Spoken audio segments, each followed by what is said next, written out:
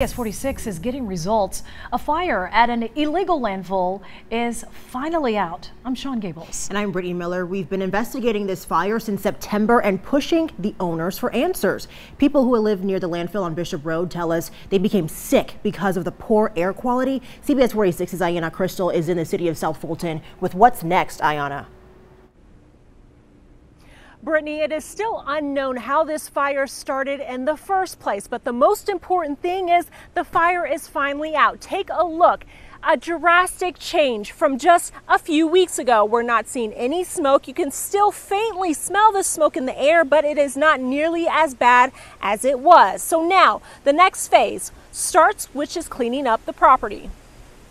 You can breathe better, and like today we're outside and the smell is not so bad. Legina Yielding is thankful she can finally breathe fresh air again after dealing with smoke in the air for the last 8 months. This illegal landfill off of Bishop Road caught on fire back in September.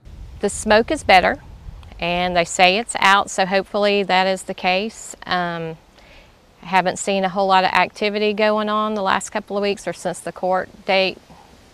Hopefully he's going to start cleaning up and doing what he's supposed to do for the next phase. A judge ordered the owner of the illegal landfill, Tandy Bullock, to put the fire out by May 20th. He followed orders and the Environmental Protection Division concluded the fire is finally out.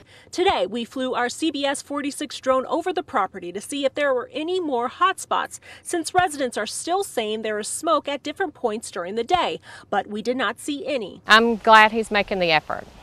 I'm just hopeful that he's going to do what actually has to be done and not just to get by with the least amount possible.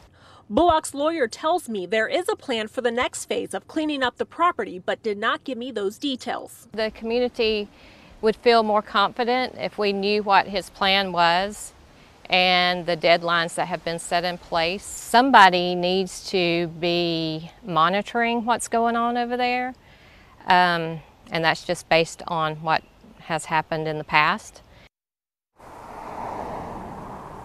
All right, I just heard back from EPD and they inform me they do have a timeline for the owner of this property that he does have to comply with. It starts with 2 phases. He has to give them a plan for the sewer, which will require an engineer, as well as the erosion that's due in the next month. Now, they also have to start removing loads from the property, but that will be a process. And ultimately, everything has to be removed by July of 2020. Now, EPD did tell me that they will do routine inspections to make sure that the owner is doing what he's supposed to be doing.